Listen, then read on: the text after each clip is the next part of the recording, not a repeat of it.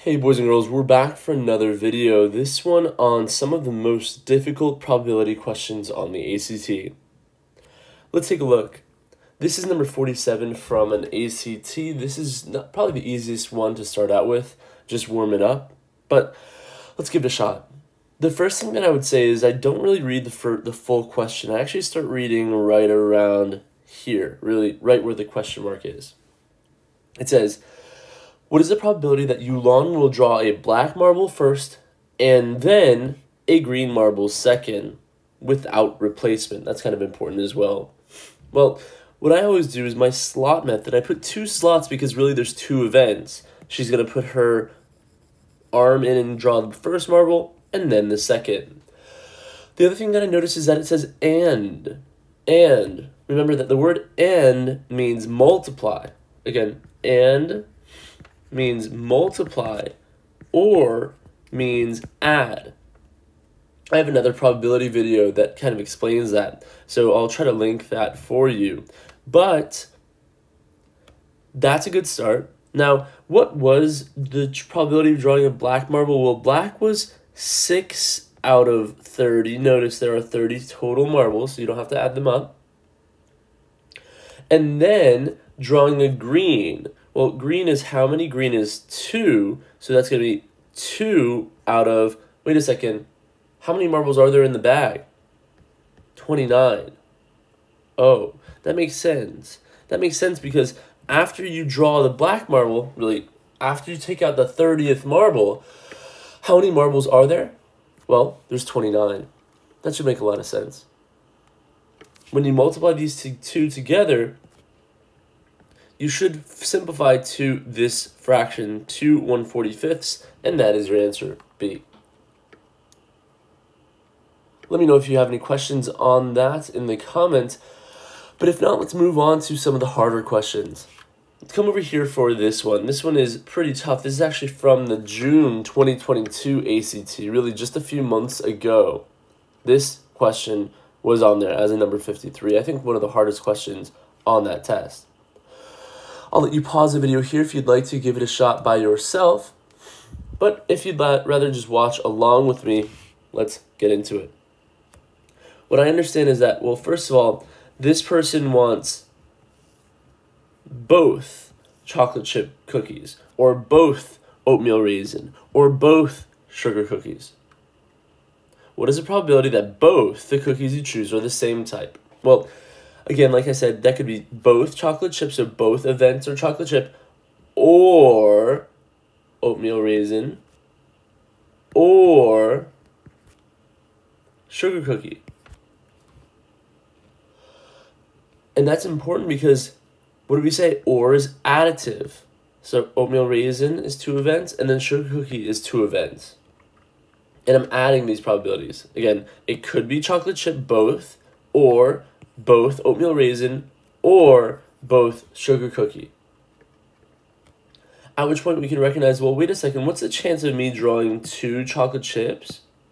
Well, 5 out of 10 times 4 out of 9, plus, what's oatmeal raisin? 3 out of 10 times 2 out of 9, plus sugar cookie. Well, sugar cookie could be 2 out of 10 times 1 out of 9.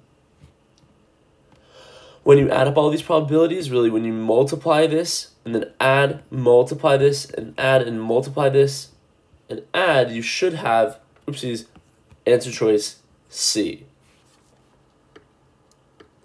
Tell me if that made any sense at all. It should make sense again because this is the probability if you got 2 chocolate chips in a row. This is the probability that you got oatmeal raisins in a row. And this is the probability that you got 2 sugar cookies in a row. And then you have to add them because it could be any of them.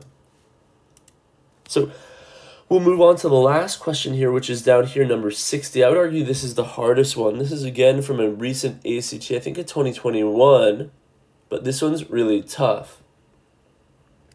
I'll let you pause here and try this question by yourself if you'd like, but if you'd rather just watch along, you can do that as well. It says, of the 16 cars on a rental car lot, 6 are minivans, 7 are sedans, and 3 are hatchbacks. Talia will rent 3 of these cars. what is the probability that Talia will rent one of each of these three types of cars? So she wants to draw 3 cars, and she wants one of each. Well, in that case, it's not too bad because there's 3 events. Of course, you're multiplying through them, so it's minivan is 6/16 times sedan would be now 7 over, well, wait a second, one of the minivans is gone, so it's going to be 15 cars to choose from. And then 3 are hatchbacks. Well, 3 hatchbacks, which means this will be 3 out of 14, right? Because you're losing one. Once you choose this minivan, you can't really choose from it anymore. Okay, well, that's pretty cool. I think when you do this, you get an answer of 3/80ths. And at that point, you should be kind of alarmed. You should say to yourself, oh man, that's not an answer choice. It's pretty close. I mean, this and this kind of do resonate with me. Those might be answer choices that I want to watch out for, but I don't have anything so far. So at that point, I'm like, wait a second, there's more to this question.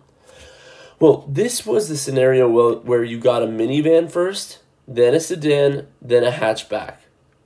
I'll write that again. This was minivan, sedan, hatchback. Well, that's pretty cool. But what if I got minivan, hatchback, sedan? What if I got hatchback, minivan, sedan? What if I got hatchback, sedan, minivan?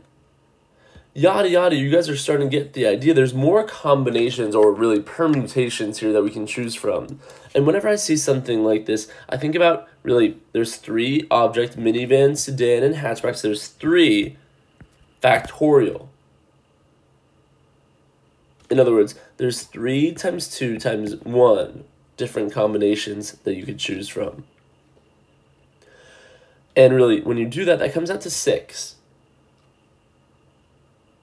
So this times 6 gets you the answer choice of J.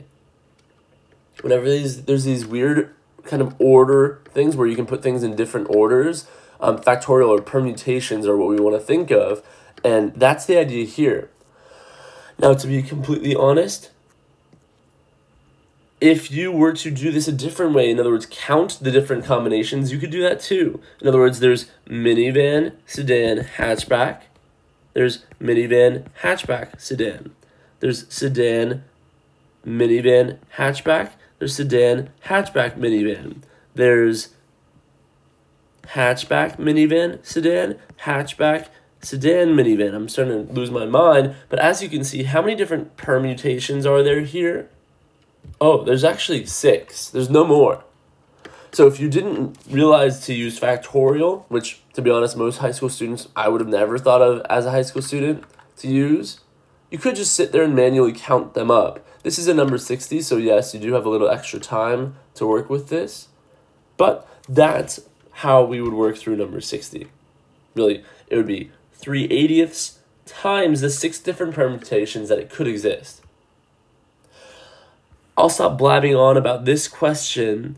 If that was useful for you or helpful for you, please like, share, and subscribe, and chime off in the comments if you have any remaining questions or question types that you want to see me do.